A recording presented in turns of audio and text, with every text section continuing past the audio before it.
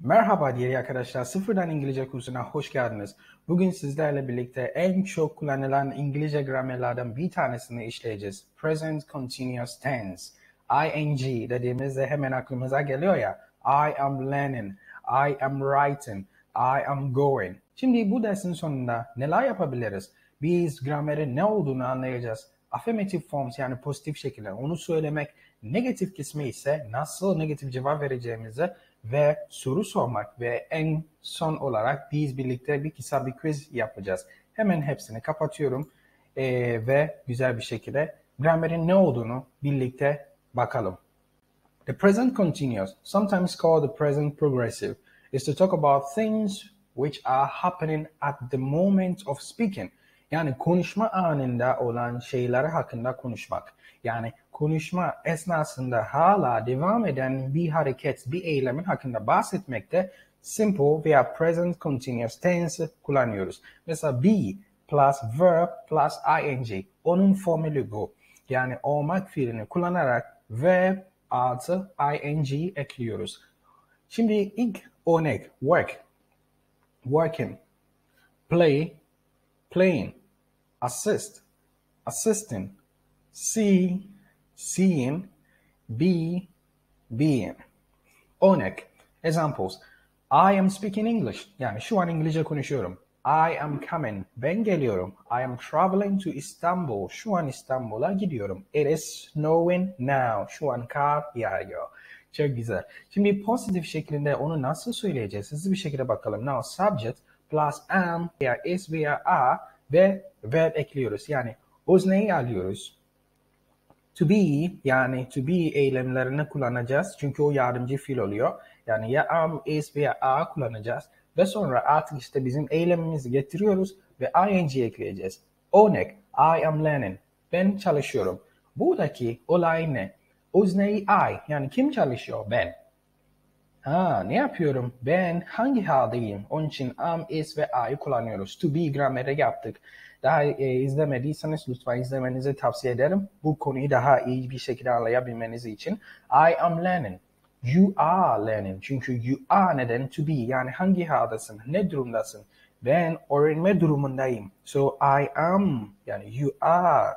Ne yapıyorsun? I am learning. Okay, we are learning. They are learning. Güzel. Şimdi negatif ise nasıl söyleyeceğiz? Basit olan şey sadece I am not. Bu da işte fark oluyor. I am not cooking. He or she is not reading. Onun için buradaki hemen işte kıyaslamak adına hızlı bir şekilde bakalım. I am learning. I am not learning olacaktı. You are learning. You are not learning. So you are not playing. He or she is not reading. We are not cooking. They are not listening. Onlar dinlemiyorlar.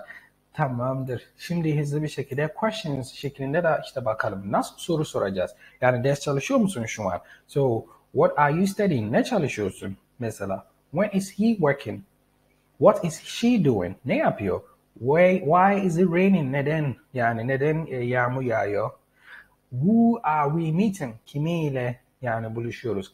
How are they traveling? Nasıl seyahat ediyorlar? Şimdi buradaki amacım sadece işte soru sorma konusunda o zaman what, when, why şeyleri kullanarak onu anlatmak istedim. Ama mesela diyelim ki buradaki yazıldığı şekilde siz de onun sorunu sormak istiyorsa am I cooking? Mesela am I cooking diye soracaksınız. Are you playing? Sen oynuyor musunuz? Is he reading? O okuyor mu?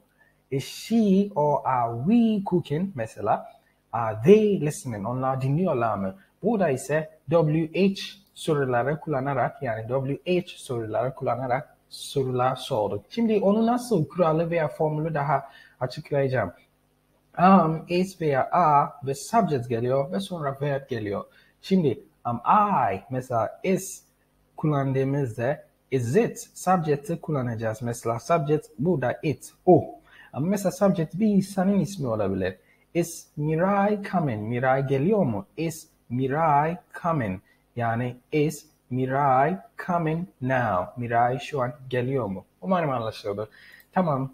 Form present continuous sentences with the sentences below. Yani I study at the moment. So ne olacak?